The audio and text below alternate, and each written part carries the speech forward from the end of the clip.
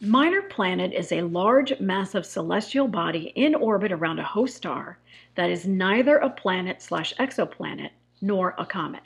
So long as a body is rocky or icy and it's in orbit around its host star, and it's already not classified as a planet or exoplanet or a comet, it can be classified as a minor planet, but it has to be large and massive. For example, we have Sirius shown here, and Sirius is a dwarf planet. It could be considered a minor planet. Also shown is Vesta. Vesta is an asteroid. It is also large and massive, and it's in orbit around a host star, the Sun. It can also be considered a minor planet.